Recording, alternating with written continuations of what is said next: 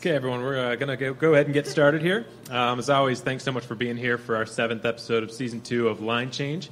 We're excited to get started here. We've got 2-player guests, as always, joining Coach Michael and myself. We've got Kevin Entmaa, goaltender, and then Shawn Lynch, forward. Let's give a round of applause for these two gentlemen.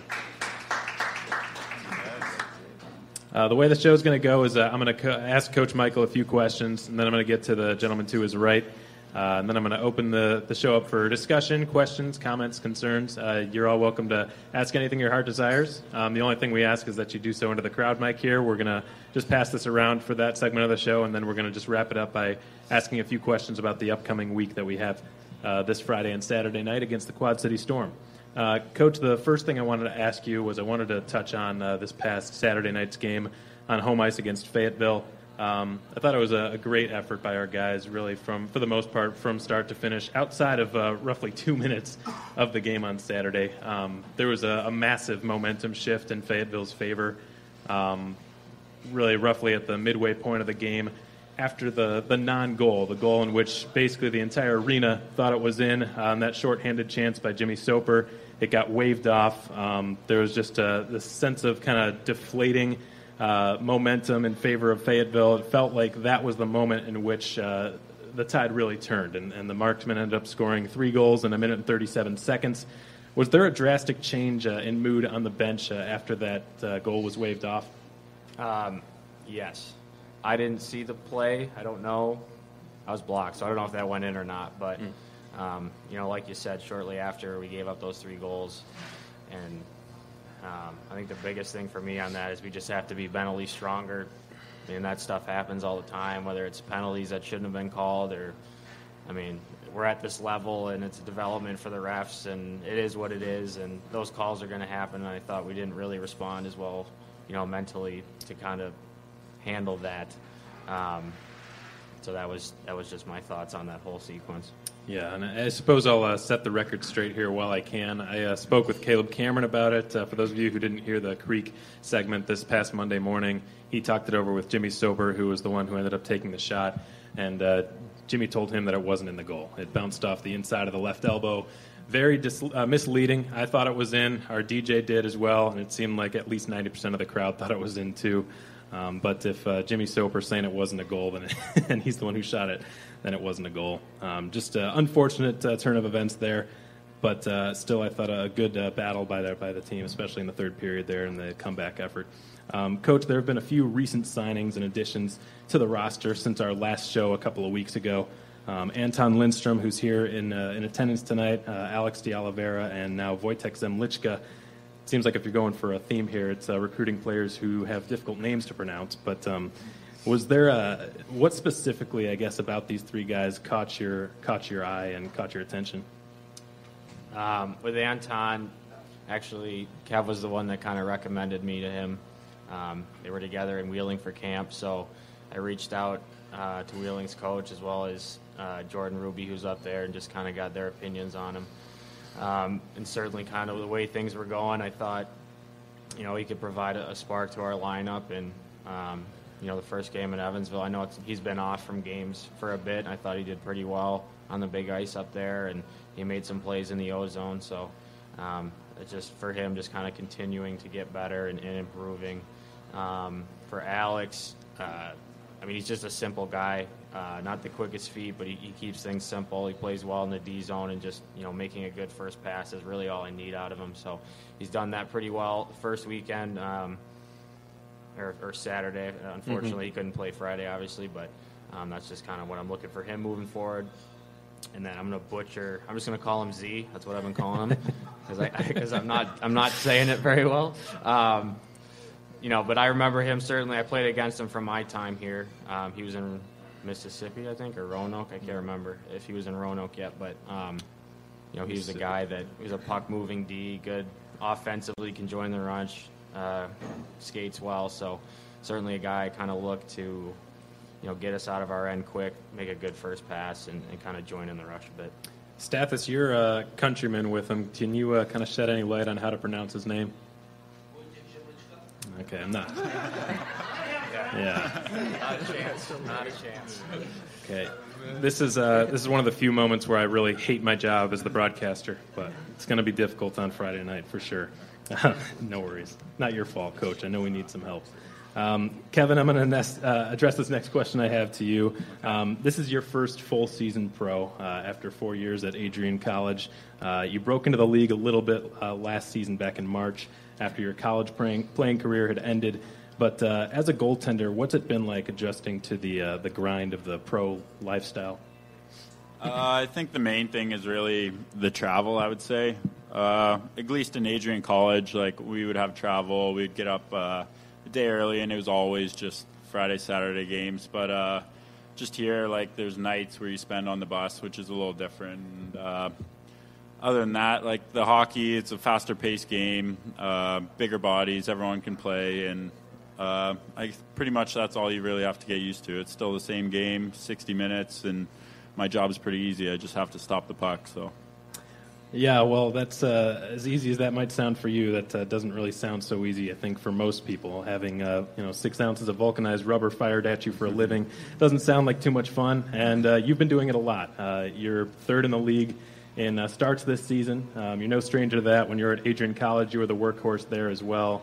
Do you have any secrets for, cause I imagine you get some bruises along the way playing in all those games, having a puck flying at you. Any secrets for keeping your body in good shape and staying well-conditioned? Actually, one of my other goalie buddies, I've been doing it with Lynch here as well. Our mobility workouts, I do those 2 times a week just to make sure like all the little muscles that are in your hips and knees, that they get attention to that you don't really would get from a normal workout. So I've been trying to pay attention to that. But like with things like how they've been going, with the losses that have been coming, the main thing is pretty much just really staying true to what works for you. Like even though that you might not be getting the results you want, like you still have to put in the work. You still have to go to practice every day, work hard, and still do those little things even though you might not be getting the results that you want.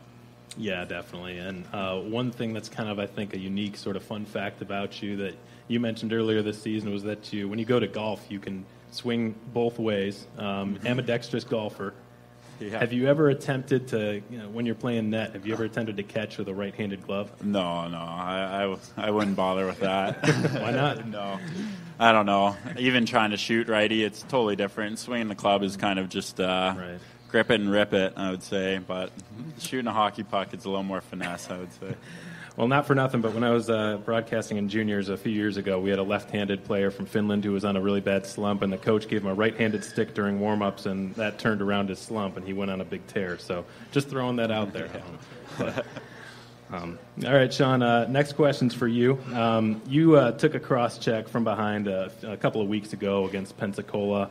Couldn't stay in the game, unfortunately, but after that game ended, you came right back, and you've been a huge contributor in the lineup, really start to finish, ever since you've come back from that bad cross-check. How's the recovery process been for you? It doesn't look like it's too bad anymore.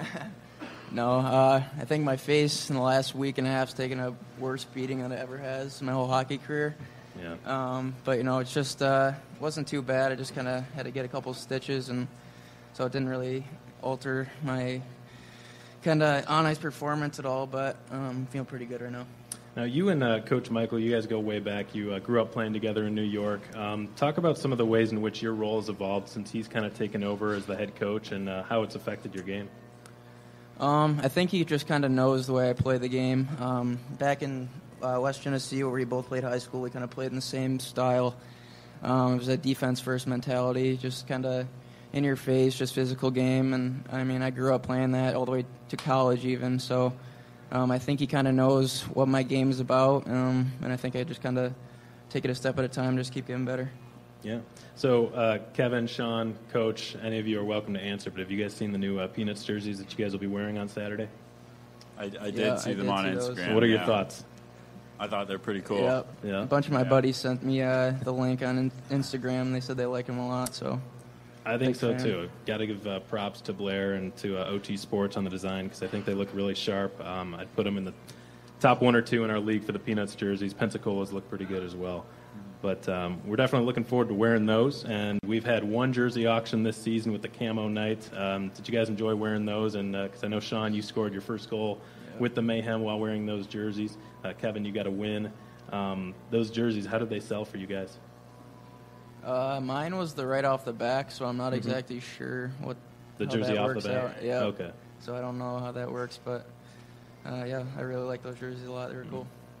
Yeah, obviously doing those things is pretty cool. Like I've never been on a team that you get those kind of promotion nights, so I don't know. It's fun to be part of, and kind of changes things up from something that could get a little stale of just showing up all the time, and I don't know, adds a little flair to the game, I guess. For sure. Well, there should be plenty of flair this weekend. Again, it's going to be our Grinch night on Friday and our Teddy Bear Toss night on Saturday. Always a fun time, the Teddy Bear Toss night. That's all the questions I have for the gentleman up here. The floor is now yours. Any question you'd like to ask, by all means, please do so. Again, the only thing we ask is that you have this mic. Just wait till it reaches you. Shawn, if I could trouble you to come pick it up here from the stage, appreciate it. Now the floor is yours. Go right ahead, folks.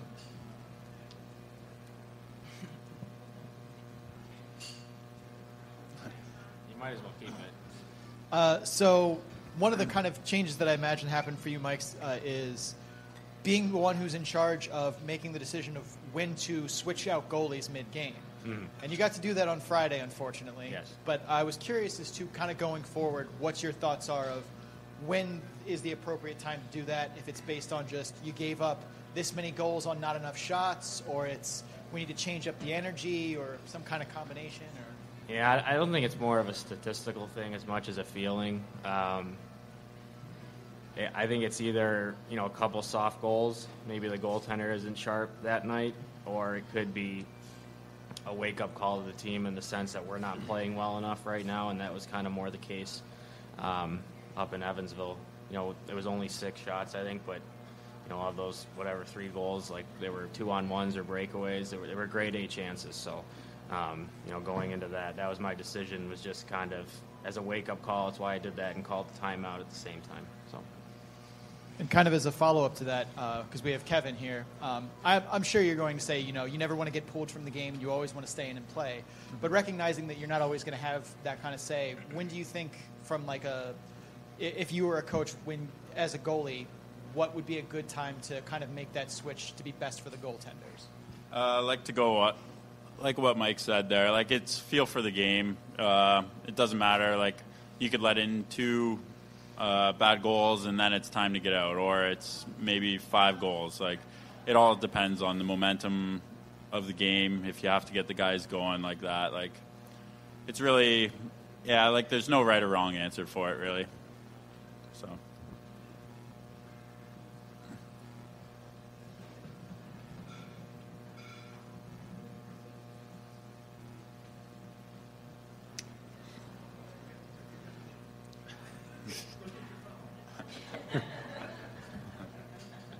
So one of the things I was noticing when I was looking up kind of the hockey DB pages is for Shawn Lynch, your college record, your first 3 years, wasn't like goals and assists and points-wise, didn't look that great. And then senior season, boom, you're practically a point-a-game player. And I was curious as to what kind of, in your mind, made like that switch from being someone who didn't put the puck in the net as much to senior season, you're, one of the leaders on offense for your team. I think one of the biggest things in that, just me staying healthy. First 3 years, I know I was battling injuries at least once a season, just kind of carried on throughout the year. So I think going into my senior year, I really worked hard over the summer so I could stay healthy throughout the entire year, just battle through my stuff and kind of just stay on the ice. So I think being able to work through those and stay on the ice as much as I was just helped me build confidence. And I played with a couple really good players up there, which helped a lot. So I just thought it was a good year for me.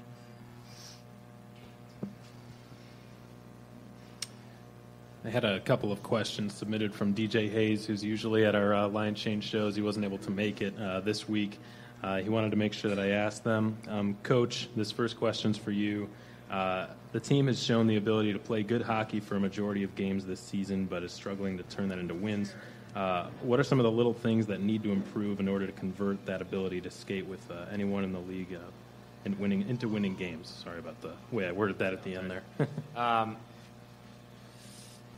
I think with this group right now, a lot of it's mental, to be honest with you.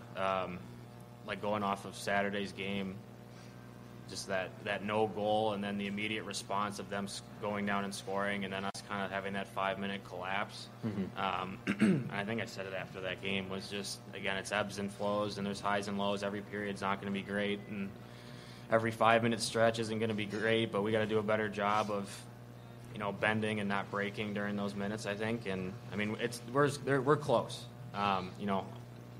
You go 2 for 3 on the power play Saturday, and you hold them 0 for 6. Again, we got to stay out of the box a little bit more, and I did a lot of D-zone today to kind of remedy, hopefully, some of those shortcomings. But I think it's just, finding ways to tinker things that I think need to be adjusted, and then staying as positive as we can.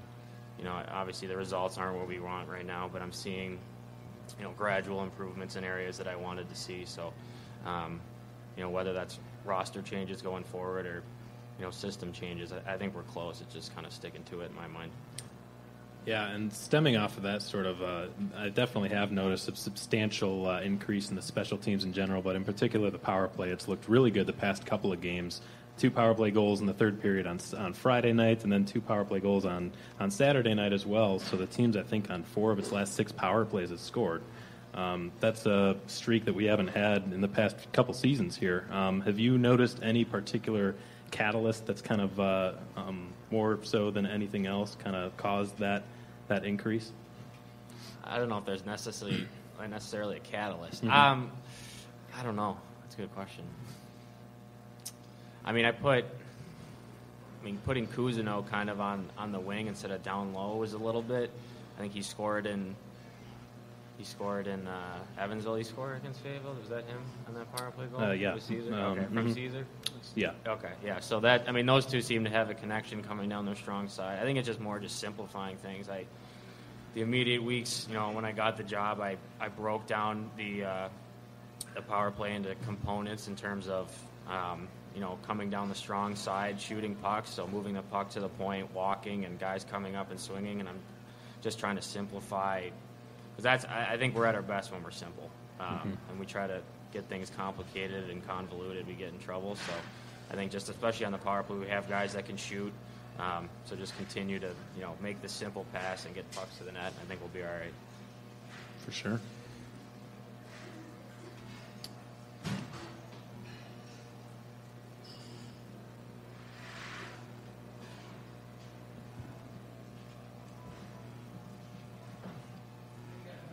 Yeah. Nothing from the Gormans, Cletons? No questions? Quotas? You guys are just being too polite, I guess, eh? I think a question that everybody has is, how close are we to start winning? Because fans are, getting aggravated. Right. I think, getting rid of the coach was a step maybe in the right direction, because that's where it starts. If you don't win, it starts at the top. Right. And I think we all like Leo and everything else, but if you're not winning, somebody's got to go. Right. And so I think that move, and we're turning to you, and so you're the only one that can tell us when we're going to start winning. I'm a guy that wants the instant gratification, for sure. I'm certainly not pleased with the results. I thought, that first Friday was okay. We got outshot against Evansville pretty good and found a way to win, kind of thanks to the guy sitting next to me. But I don't know. I think we're close, in my opinion. Watching film and kind of gut feeling of the way games have been going. Obviously, Friday was unacceptable, and I mentioned that to whoever was in the box for the coaches meeting before the game Saturday. And Saturday was certainly a better effort, and it's just it's got to be complete 60. And I think I've got some guys are bought in for the most part, and some guys maybe less so. I made it clear that I'm not afraid to make changes frequently until I find something that I like. So, obviously, again, to go back, I want it now.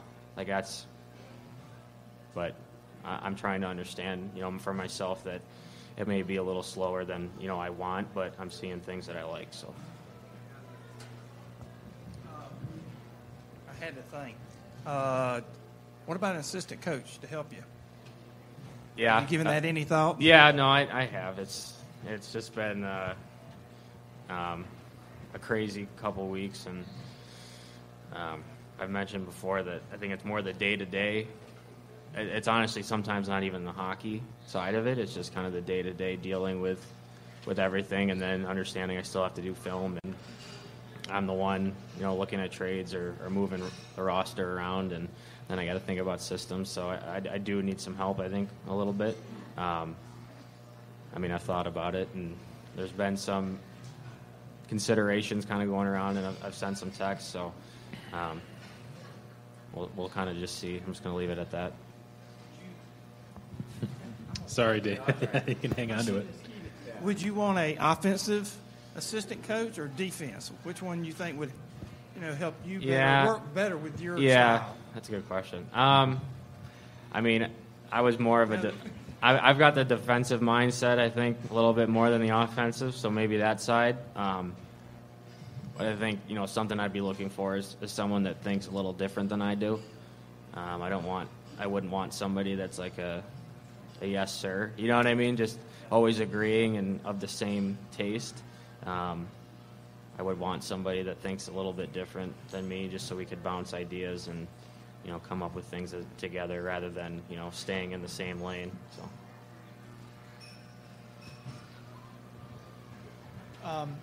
So one of the things that I thought was interesting is after Friday night's game, you guys have to get right back on the bus and drive all the way back here for another home game, which is pretty brutal in terms of travel, especially coming off of the game that happened on Friday. So I'm curious as to all of your takes on how you try and reset after having that game, having to take that travel, and then still be ready to go Saturday night. For me, my mindset was it was a new day. Again, I thought the whole game Friday was unacceptable across the board, including myself. I could have been better in areas for sure. And my approach with these guys Saturday was, when we did pregame film, it was, what is Fayetteville going to do, and how do we, you know what I mean? What are their tendencies? And I felt no value in, showing our shortcomings from Friday. So.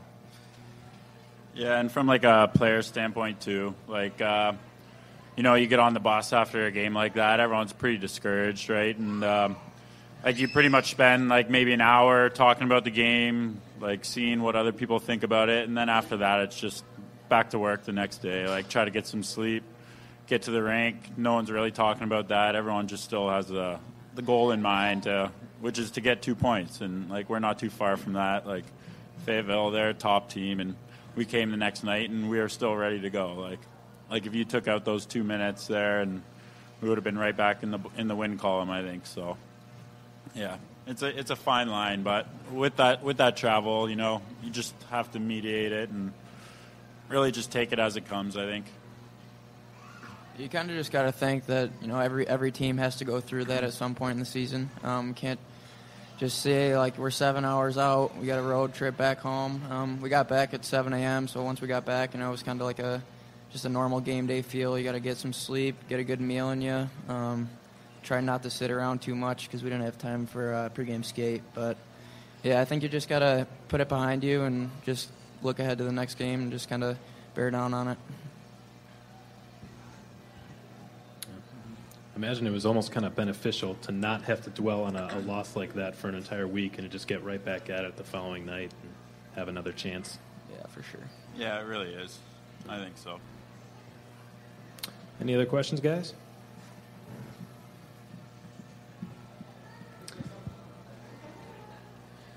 DJ had a question for Kevin. DJ asks, how was the experience in Orlando for you overall, and how have you been able to improve your play, if at all, since your return with the Mayhem? He also wants to know what it's been like kind of mentoring Cody Porter, who's a younger goaltender, while you yourself are also a young netminder coming into the league. Well, my experience in Orlando, they're really great there. I obviously wasn't able to get any playing time, which I would have liked, and which was kind of my goal when I got there, but I was stuck behind a hot goalie. But I think just the coolest part for me is like you see guys that are on like NHL contracts, AHL contracts, and just the little detail work that they actually put in. Like they love to get to the rink. They want to work. They want to get better every day, and I think that's pretty much the main thing that I'm going to take out of it. But to go off Porter there, he's a smart goalie. He loves the game, which is kind of contagious too. Like he's probably a little more analytical than I am, but like he works hard. He has those little things that he wants to work on. He probably breaks down the game a little more than I do because I kind of just like to feel out the game. But like overall, I think he's a good goalie, and like it's fun to work with a guy like that is hungry to get better at least and try to help our team win. It's got to be, I would think, the youngest goaltending tandem in the league, if not, one of them for sure. Yeah, I'm still up there though, 25. So.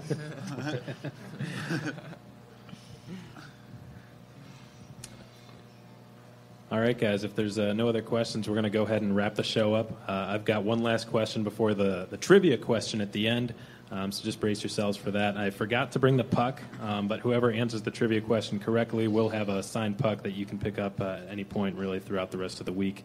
Our office hours are 9 to 5, and obviously the games. Oh, is Pam going to win it, David? She's got her phone out and ready to go. This may not help you. Oh, the programs will not help you. Sorry. Because I know everyone's got that thing memorized by now. But all right, Coach, last question I have for you is the Quad City Storm are making their first ever trip to the Macon Centerplex this weekend. Dakota Kletcha is making his return to Macon. Are you looking forward to squaring off against him again and facing that team for the first time since last year? Yeah, I mean, I liked Kletch when he was here. He's got some grit and some jam to his game, and offensively he can always be a weapon. So, he's a guy after whistles that'll stick you and try to get under your skin a little bit. So we've got to be aware of that. And then, I mean, they just play hard looking at Quad City on film. They're looking at teams' rosters. Skill-wise, they're not up there, I think, but for 60 minutes, they work hard all over the ice, and that's our mentality. Kind of, we have to match that desperation and that urgency, and kind of let our skill, come off of that. So, I'm looking forward to it. Obviously, only playing them once last year and not getting the result we wanted, it'll be an interesting matchup for sure.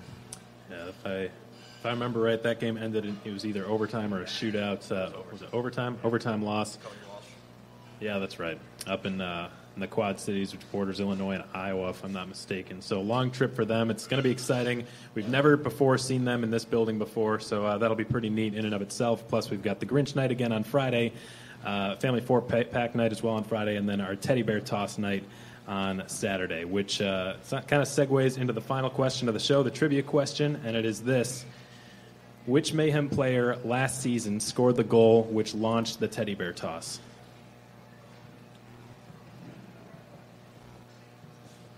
Do any of you guys know this? I feel like I should know, but I don't. There you go, Shawn. Did you know that, or was that a lucky guess? No, you knew? Okay, Mike Ciamello. Okay. Yeah, it was a dark horse. Yeah. I figured people would guess Trask and Seymour, but... All right, guys. Well, again, as always, we really appreciate you coming out. Thanks so much for being here. We hope you've enjoyed your meals tonight, and we hope to see you again next week. It'll be another Wednesday night at the Rookery at 6 p.m. next Wednesday, December 18th. Thanks again so much, guys. Have a good week.